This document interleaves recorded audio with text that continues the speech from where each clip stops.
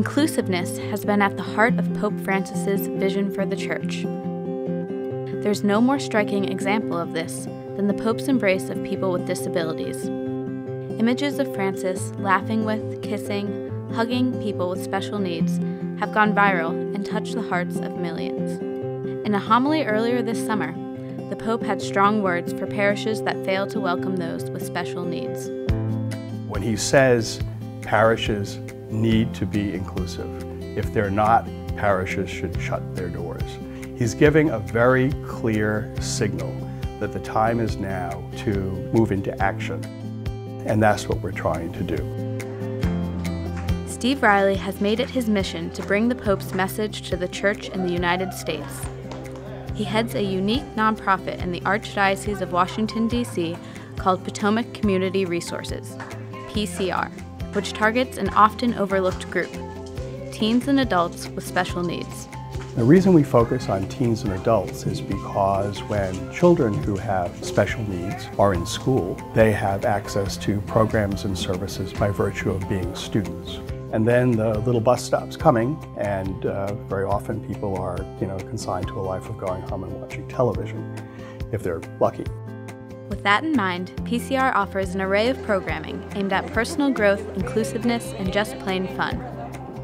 I like seeing a lot of good friends, going to the Halloween dance, and the beach party. I go to yoga and I really like it. Exercise on Wednesday, speech, and Thursday, chorus. Potomac Community Resources is a unique collaboration between the Church and the nonprofit world.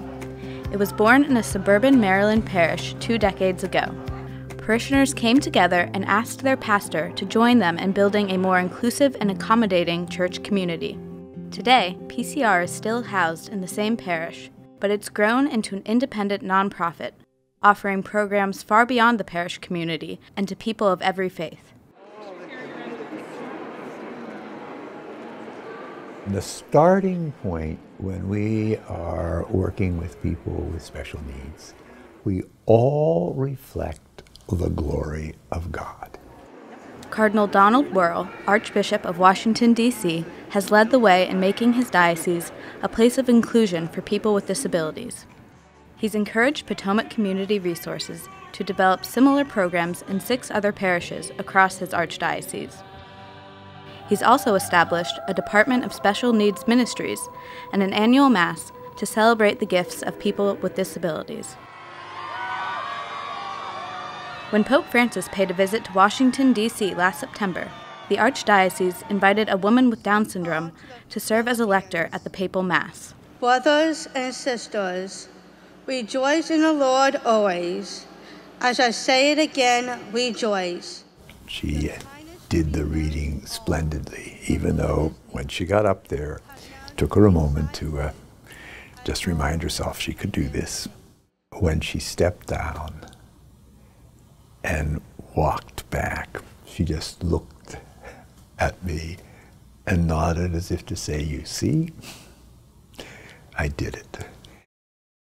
The beautiful part of having everybody who's a part of the family be a part of the liturgy, be a part of whatever we're doing. As the Archdiocese of Washington makes strides to realize Pope Francis's vision of an inclusive church, researchers at Georgetown's Center for Applied Research in the Apostolate are studying the U.S. Church as a whole. This week, they've released a first-ever national study of inclusion of people with disabilities in parish life. One of the biggest takeaways of the survey was the importance of inviting parishioners with special needs into positions of real leadership. Parishes that have people with special needs on their committees and in ministerial roles are a lot more likely to have a lot more inclusive activities and also inclusive accommodations, physical accommodations in the parish. One of the simplest things a parish can do is simply a conscious, deliberate way of inviting parishioners with disabilities to participate in a whole array of ministries and in the life of the parish. For Steve Riley, welcoming people with disabilities into parish life isn't just something optional. It's a crucial part of evangelization. I've seen examples where families that include children or siblings with developmental differences who had felt unwelcome at their local parish have essentially left the church and stopped coming to church because they felt unwelcome. And I've just seen the difference that it makes in the lives of the people to have a child who they never thought perhaps would be able to participate in the sacramental life of the church, welcomed and receive First Communion or confirmation or penance. Monsignor John Ensler has been part of Potomac Community Resources since the beginning.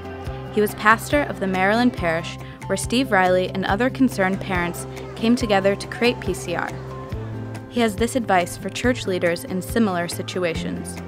When someone in your parish comes and says, "Can you help us?" as a pastor, which education director, as an administrator, just say yes. Can we talk? Can we listen? A parish should and must, in fact, must, I'd say, be involved in this issue. If not, we're not the kind of parish we need to be. For America Media, I'm Ashley McKinless, reporting from Washington, D.C.